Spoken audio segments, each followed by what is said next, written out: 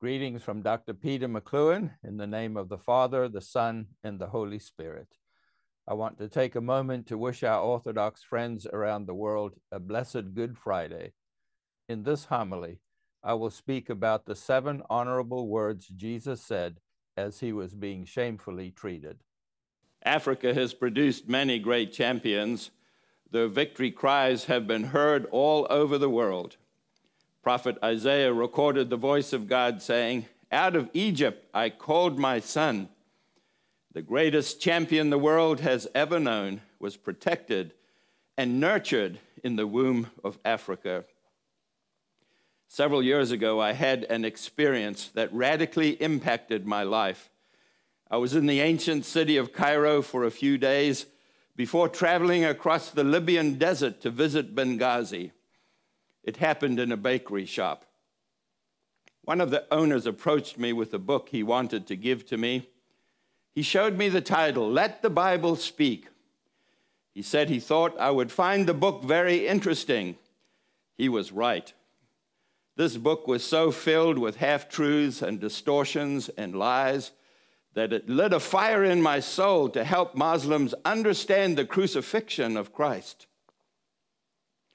Muslims who are raised in a culture of shame and honor are only able to see the cross through the lens of shame and defeat. And the book pointed out that Muslims reject the crucifixion because the way they see it, Jesus died a shameful death, abandoned by his closest followers and rejected by God himself. Yet because they recognize that Jesus was a prophet, many Muslims believe that the disciples cleverly switched Judas for Jesus. What a shameful thought. Those who know the facts know that Judas had already hung himself in shame and his disciples had fled in fear. If there were any truth to this lie, Paul would never have been able to say, "I'm not ashamed of the gospel, for it is the power of God for salvation to everyone who believes." Romans chapter 1 and verse 16. As a result of this experience, God moved me to write a message for Muslims called Shame, Honor, and the Cross. God opened my eyes to see honor in every word that Jesus uttered from the cross. What could be more honorable than to ask God to forgive one's enemies? What could be more honorable than promising a dying man a place in paradise?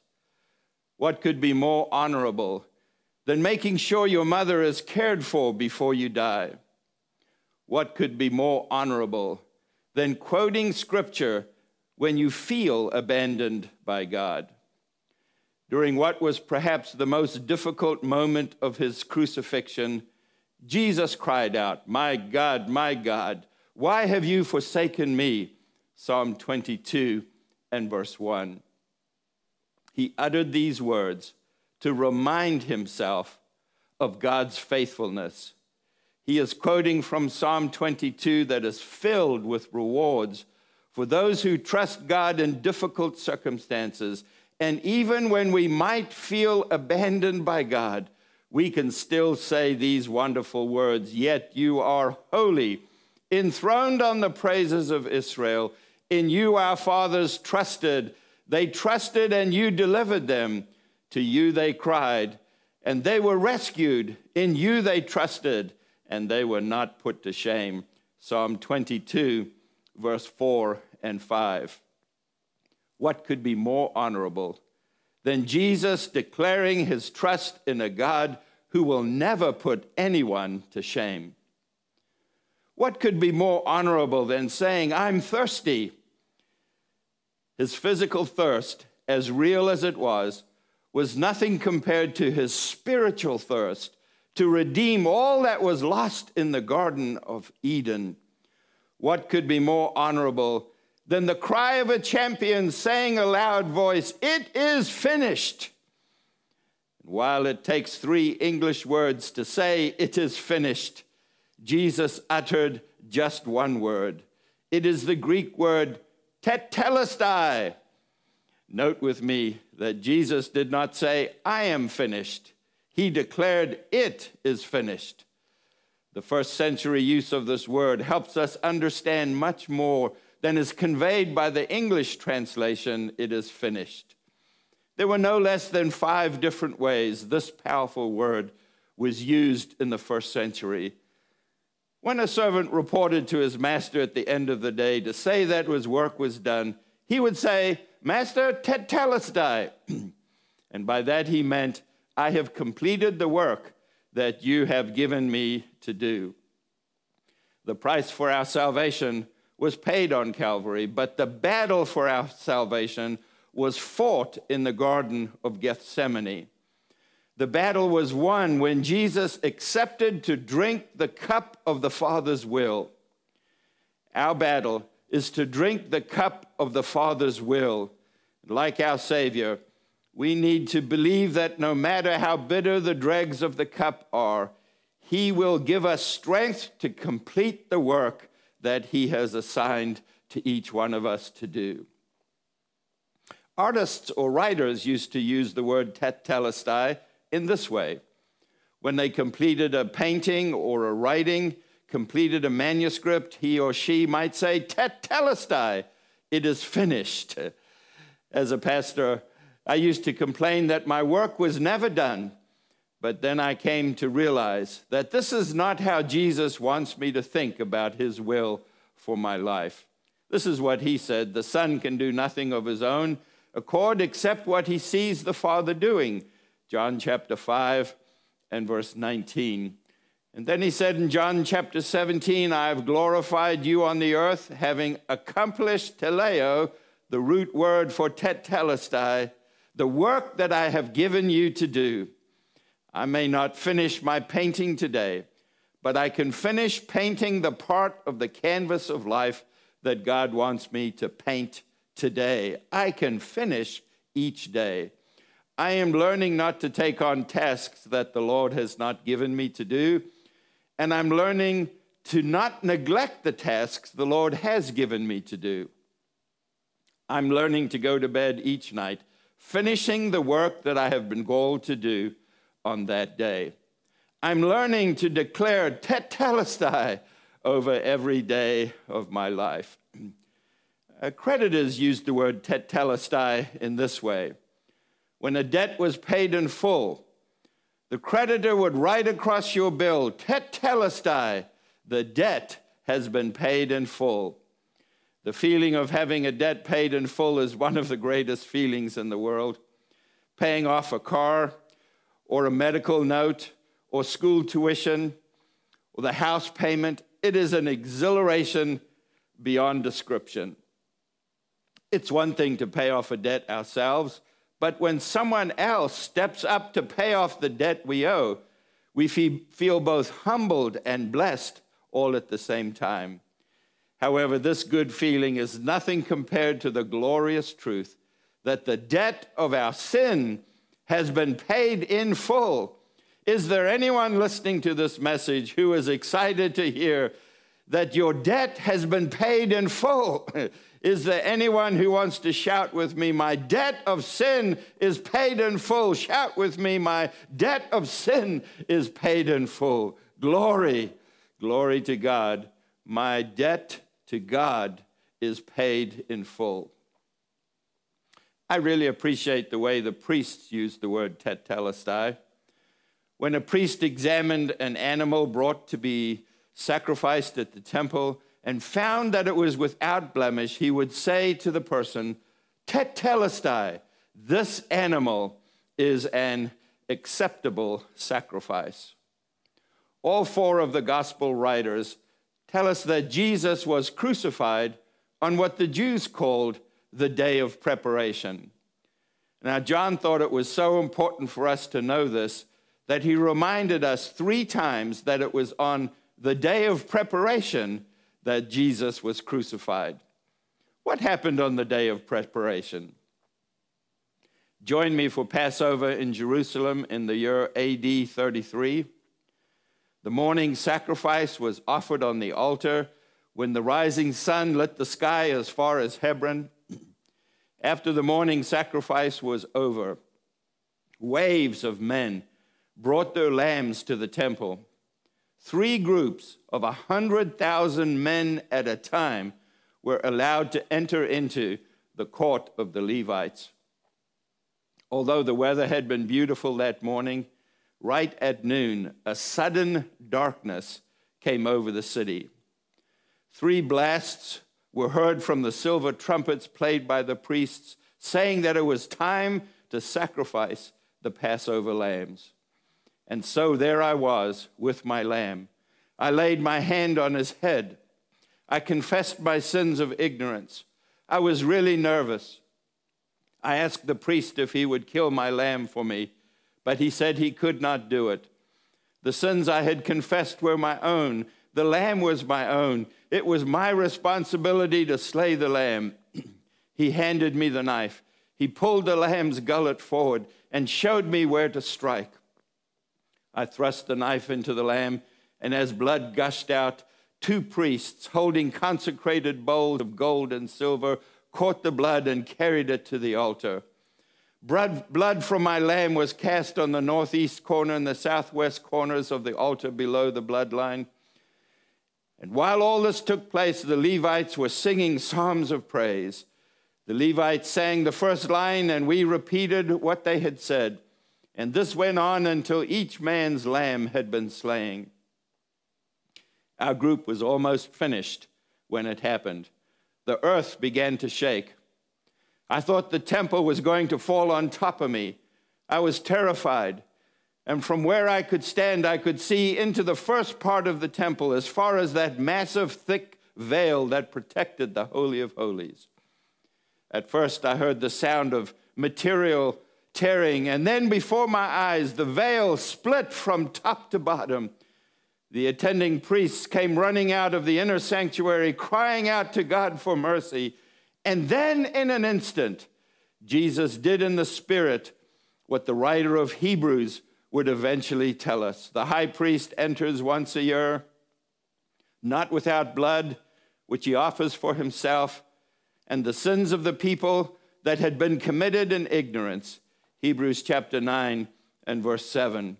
But when Christ appeared as a high priest of the good things to come, he entered through the greater and more perfect tabernacle, not made with hands, that is to say, not of this creation, and not through the blood of goats and calves, but through his own blood he entered the holy place once for all, having obtained our eternal redemption.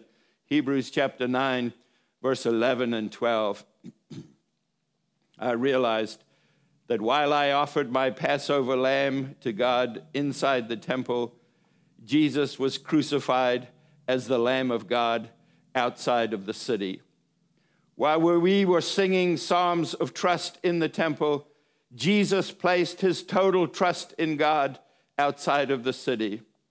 God did not disappoint Jesus. In the spirit realm, he was released from the cross. He passed through the torn veil. He entered the Holy of Holies. And from there, he ascended into the tabernacle, made more perfect in heaven. And there he sprinkled his own blood on the mercy seat of God in the Holy of Holies in heaven. And as he did this, the angels began to sing, "You were slain and purchased for God with your blood, men from every tribe and tongue and nation and people. And you have made them to be a kingdom and priests to our God, and they will reign upon the earth." Revelation chapter 5, verse 9 and 10. God said to his son, "Tetelestai, you are the perfect sacrifice." There's at least one more distinct way that the word tetelestai was used in the first century, and I want to speak about that. When an athlete crossed the finish line, he cried out, "Tetelestai." Come with me to race day at the magnificent stadium in Aphrodisias to watch the greatest sprinters of the day run for a laurel wreath. Picture with me the athletes lining up at a starting block. The first century athletes laid aside every weight and encumbrance that might slow them down. They've looked away from the crowd. They've fixed their eyes on the finish line. The starting gate drops. The runners leap forward. They can feel their muscles beginning to burn. They can hear the pounding of their competitors' feet. And then with a final burst of energy, the winner lunges across the finish line and cries out, "Tetelestai, I won!" The writer to Hebrews says, "Since we are surrounded by so great a cloud of witnesses, let us lay aside every weight and sin which clings so closely, and let us run with endurance the race that is set before us, looking to Jesus, the founder and perfecter of our faith, who for the joy that was set before him endured the cross, despising the shame, and is seated at the right hand of the throne of God." Hebrews chapter 12, verse 1 and 2. This is what we want everyone, and especially our Muslim friends, to understand. Jesus was able to endure the shame of the cross because of the joy that was set before him. He knew how to despise shame. What does it mean to despise shame? It means to consider something not important enough to be concerned about when compared to what will be achieved. The shame of the cross was not worthy of consideration in light of the honor that was to come. This is the attitude with which Jesus faced the cross. The shame he endured was nothing compared to the honor he would enjoy being seated at the right hand of the Father. When Jesus cried out, "It is finished," he was not just saying, "My ordeal is over." He was not just saying, "My suffering is ended." He was saying that the devil threw everything he had to throw at me, and I defeated him. I have defeated him. He tempted me with bread. He tempted me with angels. He tempted me with kingdoms. He tempted me with popularity. He tempted me with power. He tempted me with compromise. He tempted me with alcohol. He tempted me with abandonment. But I have defeated him. And yes, he bruised my heel, but I have crushed his head. Glory. Jesus did more than endure the agony of the cross. He defeated the devil. This is what every one of us, including all Muslims, need to know about the cross. It did not end in defeat. It ended in victory. The ordeal of the cross did not end in shame. It ended in honor. It ended with Jesus saying, "I have defeated the devil." The first time I lectured on shame, honor, and the cross was in Niger, speaking to a group of pastors, mostly from a Muslim background. As soon as my lecture ended, a bishop came up to me and embraced me warmly. He said, "This is exactly what we needed to hear about the cross." I used to be one of those Muslim preachers, taking verses out of the Bible, out of context, and making up whatever I wanted to say about them. I argued with Christians in the marketplace and on radio and on television. I had no idea what I was talking about. I only saw shame in the crucifixion of Jesus. I used to ridicule and mock Christians for what they believe. I never saw honor in the cross. And even as a Christian pastor, I was afraid to speak about the crucifixion because I did not know how to present the message in an honorable way. So what can we learn from these words? It is finished. Tetelestai means we can complete every assignment the Master places in our hands. We can close our eyes every night, having done Father's will for our lives. We can live debt-free spiritually by daily confessing our sins. We can live without shame because we are spotless before our Father. We can walk in victory every day of our lives. Say with me, victory is mine because of the cross. I have victory over darkness, victory over principalities, victory over sin, victory over death, victory over greed, victory over hatred. victory over adultery, victory over immorality, victory over temptations, victory over habits, victory over finances, victory over depression, victory over confusion, victory over troubles. Victory is mine. Tetelestai, I have victory. Thanks be to God who gives us victory through our Lord Jesus Christ. 1 Corinthians chapter 15 and verse 58. Brothers and sisters, stand on your feet and join in the cry of the champion by saying with me, Tetelestai, Tetelestai, I have won, I have won. Victory is mine. Victory is mine. Amen and amen. As you've listened to this message, the Spirit of God has opened the eyes of many to see that an honorable man died in a shameful way by the hands of shameful people. Father has opened your heart to see the death of Jesus provided a way for you to be forgiven. You no longer need to be afraid of death. Jesus is offering you the gift of being forgiven by God for not understanding the cross. Jesus is offering you the promise of paradise that he offered the dying man. If you are thirsty for spiritual water, Jesus will fill you with the Spirit of God. Receive what he did for you on the cross right now. The Bible says, as many as received him, Jesus, to them he gave the right to become children of God, even to those who believe on his name. John chapter 1 and verse 12. Receive Jesus today. Become a child of God. Recognize that Jesus died for you so that you can live for God. Join me in these wonderful words. I've been crucified with Christ. It's no longer I who lived, but Christ who lives in me. In the life which I now live in the flesh, I live by faith in the Son of God who loved me and gave himself for me. Galatians chapter 2 and verse 20. If you're ready to make this confession, stand right now where you are and accept Jesus as your Savior. Say with me, thank you, Jesus, for dying for me on the cross. I accept that Jesus paid for my sin on the cross, and I receive him as my Savior right now. Come, Holy Spirit, and fill me with your presence, and give me the assurance in my heart that I am now a child of God. Before Jesus died, he said, Father, into your hands I commit my spirit. His physical life ended in the hands of God.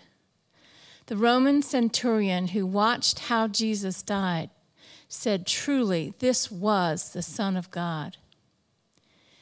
If this message has opened your eyes to see that Jesus was more than a prophet, we invite you to accept what he did for you on the cross. Your sin was paid for by the perfect sacrifice of Jesus. Receive him as your Savior today. Say this with me. Thank you, Jesus, for dying for me in my place on the cross. I receive you as my Savior today. We hope this message has filled you with living hope in Jesus. If you would like to talk with someone about your spiritual journey, please leave a comment or send us a private message. We enjoy reading your notes and having an opportunity to pray with you. If you received a blessing through this message, please share it with others. We invite you to become a Living Hope partner by donating as little as $1 a month through our QR code. Your gifts will help us create new messages and reach more people. Living Hope is a ministry of Ingleside International, Incorporated. All donations to Living Hope qualify as a charitable contribution. Thank you for your prayers and support. Next week, we will continue learning together from the Word of God. God bless you and fill you with living hope.